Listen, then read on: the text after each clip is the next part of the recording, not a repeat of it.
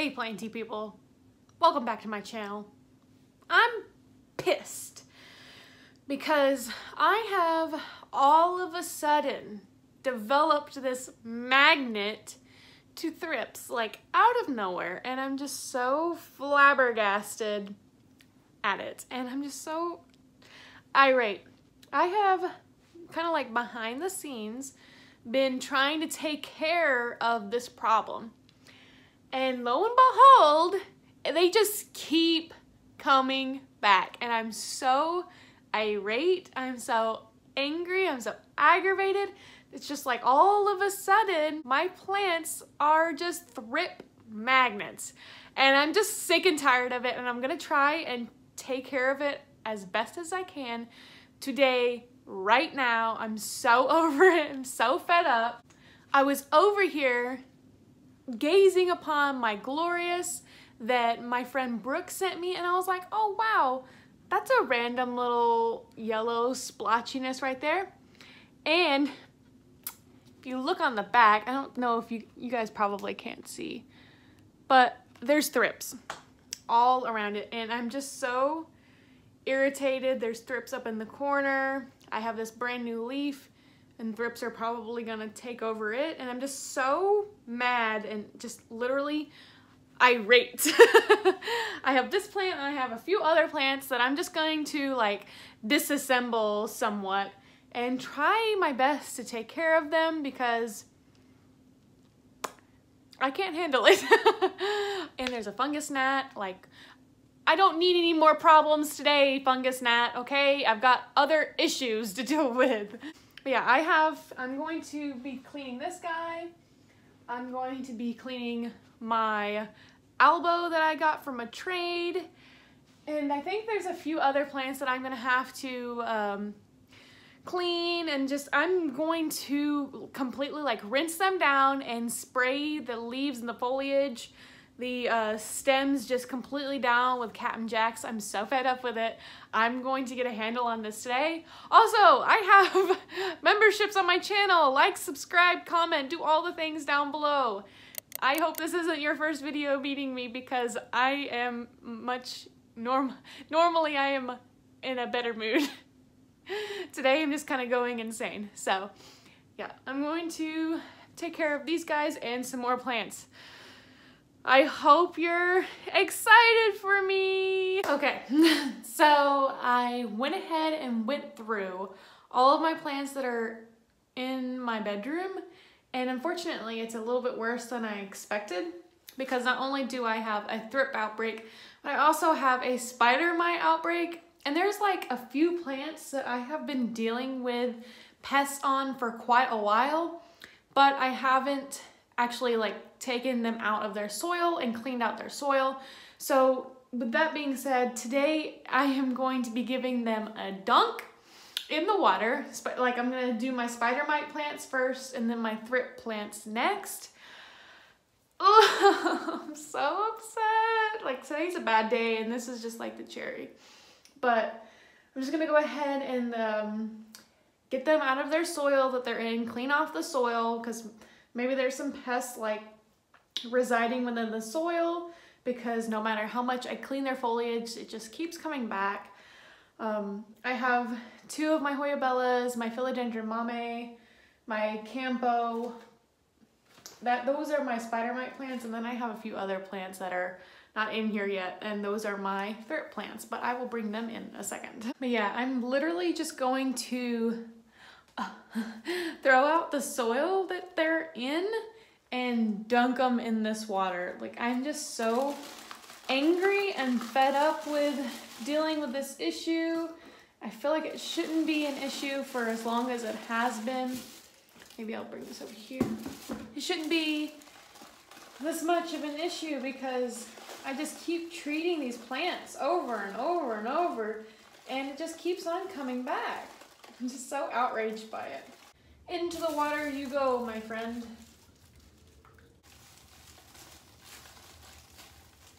Into the water you go. All right, and then I'm gonna go ahead and just do the rest of my plants off camera real. This may or may not be like the stupidest thing I've ever done, but in my head, it makes sense to just like try and soak these spider mite ridden leaves and possibly roots. I've got my Mamay in here.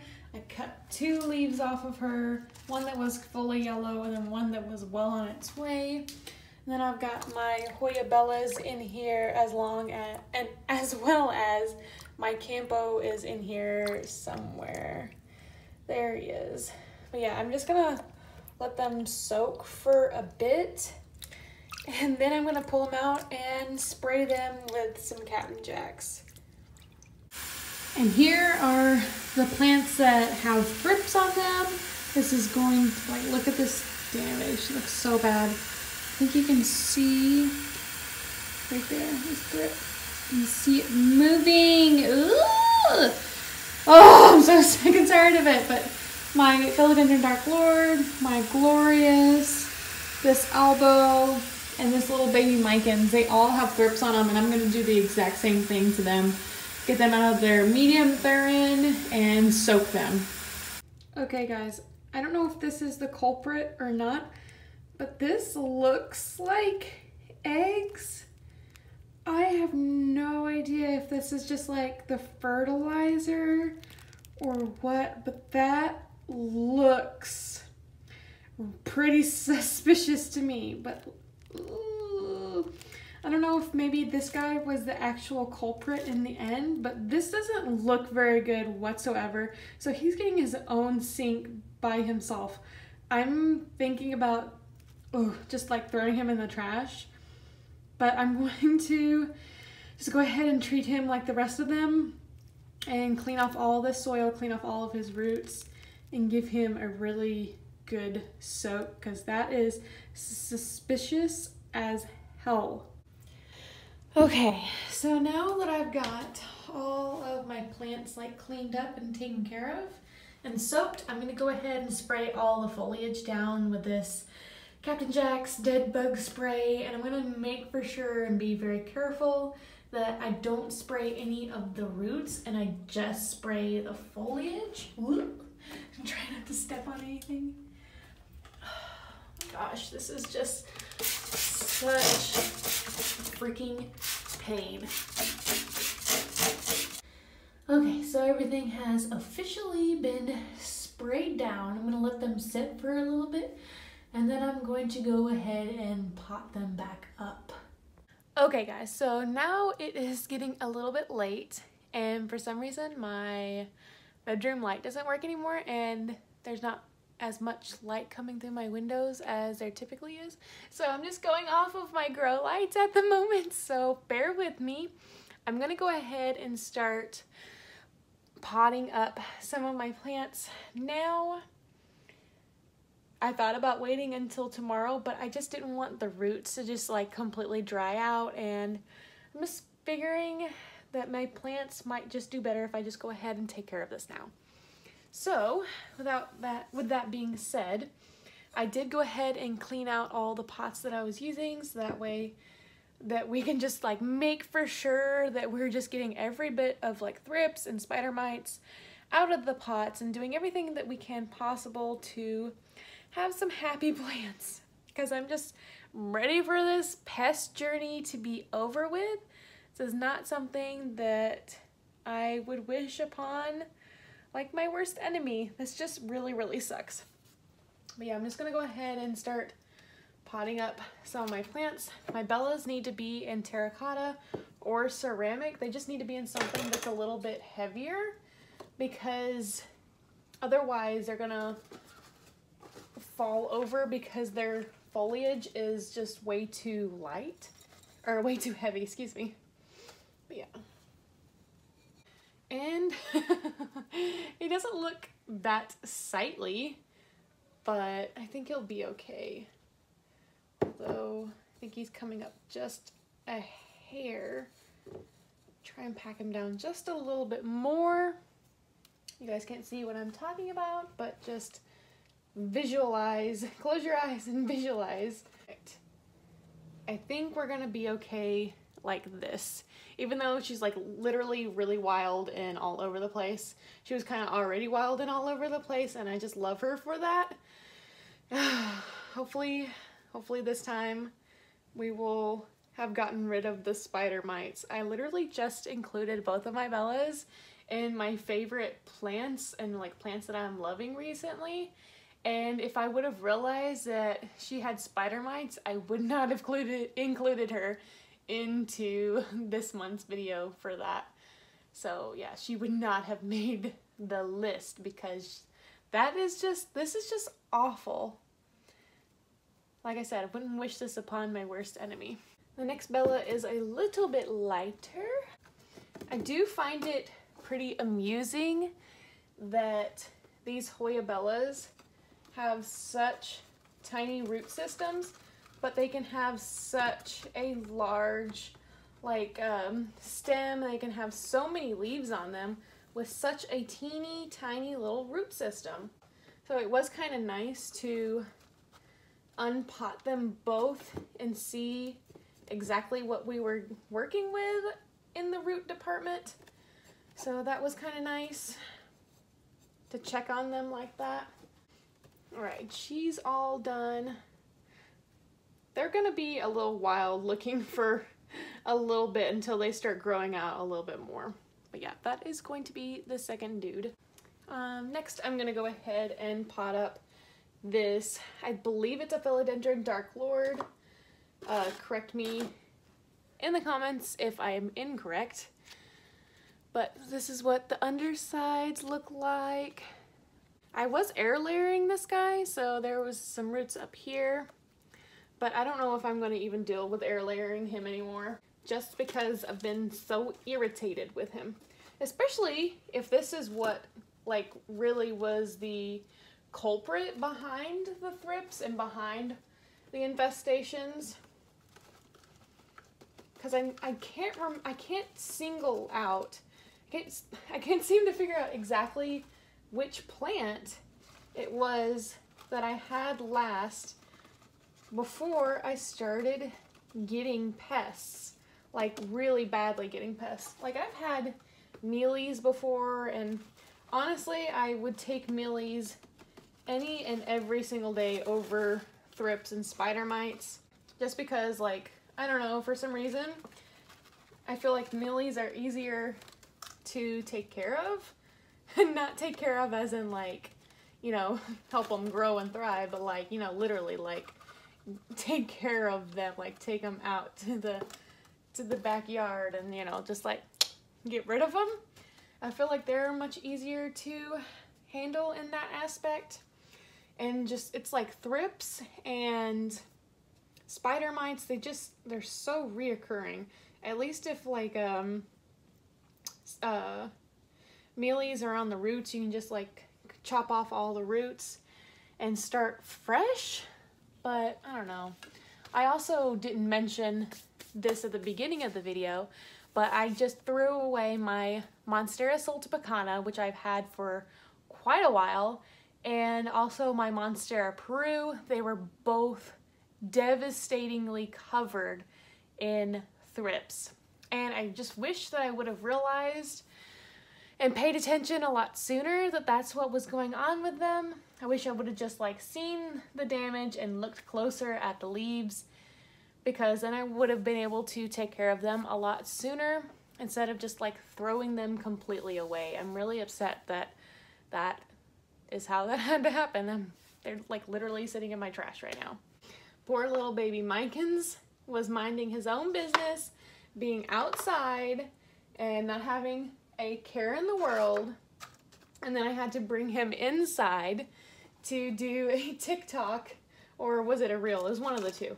I did either a TikTok or a reel, and I wanted to use my little baby Mikins, and of course he was over here in this area where it seems that most of the thrips were, and he got a little bit of an infestation as well. Poor little dude. He was looking so cute and full too, the way that I had him potted up in his plant previously. Now he just looks really scraggly, but he'll be okay. All right, next up is going to be my Campo. Put him in this little pot. I got this guy from Botanicas for like crazy cheap too. Got it as a bundle with my Begonia Julau, which is doing fair. I wouldn't say that she is having the best time of her life, but she's making it. My Darth Vaderiana is actually doing quite good. She's got 4 leaves on her now, which is the most I've ever had on a Darth before. I'm very happy and proud, very proud plant mama at that side. So that's something good to notice today out of all this bad that's happened. Next up, I have this little bebe Philodendron Glorious. Hopefully he will make a good recovery, and hopefully I didn't damage this new little baby leaf too much. I already see some like almost like scratch marks on it, which is unfortunate, but honestly it just is what it is at this point. You're gonna win some and you're gonna lose some. So he's all potted up. I like putting my more favorite plants in the clear pots so that I can watch their root growth. Next is going to be my elbow, and she's got a really good root right here sticking out. Let's see, I think that this will be a good pot for her. She might have already been in this pot, it might have been a different plant. I don't recall. I do want to make sure that I get that root a little submerged in the soil. Okay, this isn't the most attractive potting that I've ever done, but I did want to make for sure that aerial root got covered, and she is, for the most part, covered. I might end up putting some moss on her later on. And last but certainly not least is Mama Philodendron Mame. Oh my goodness. I have had this plant for quite a while now. Probably one of my very first like more expensive slash uncommon slash rare plants. So it would mean a lot to me if she could make a full recovery. It would be pretty devastating if she didn't, but she has a ton of roots, so hopefully she will bounce back pretty well. Like, fingers crossed, because I really don't want to lose her. I did have this guy in LECA for quite a while, and then I recently just took her out because the LECA was getting just like really nasty up at the top, and I hadn't washed it out in a really long time, and so she was way overdue for that. And so yeah, I took her out of LECA and I just kind of stuck her in water for the time being until I decided whether I wanted to put her in soil or if I wanted to try like just putting her in complete water. And during that transition, she completely lost 2 leaves, so I don't know if she liked that very much, but hopefully she'll like the soil life a little bit better than she liked the water life. I haven't had her in soil since I first got her. But yeah, hopefully she'll like this better. But yeah, thank you guys so much for watching me have a kind of a mental breakdown over my plants and the trauma and stress that they are putting me through.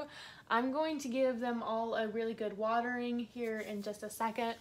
But I just want to say thank you guys so much for watching. Thank you to my new members that are watching. I truly appreciate each and every one of you.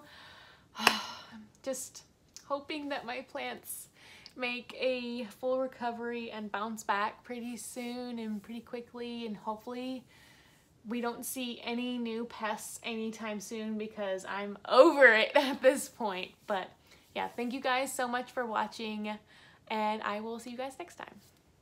Bye guys.